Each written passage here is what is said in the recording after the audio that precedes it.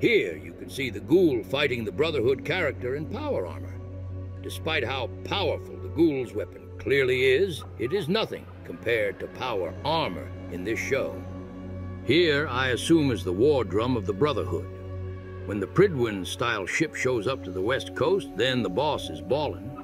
This power armor shot shows the Brotherhood as heroes coming to save everyone. In this shot, he is appearing in front of a Wastelander child.